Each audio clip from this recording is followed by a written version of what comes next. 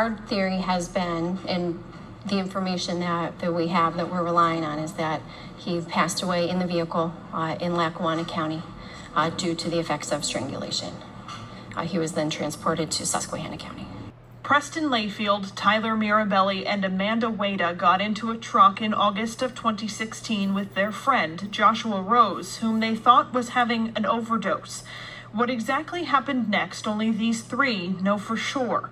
21-year-old Joshua Rose was killed, investigators say, by being strangled by jumper cables in the back of that truck.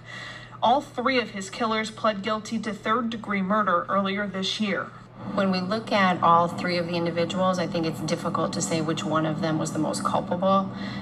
Joshua Rose did not have to die. This was a senseless act, and any of them could have done something different.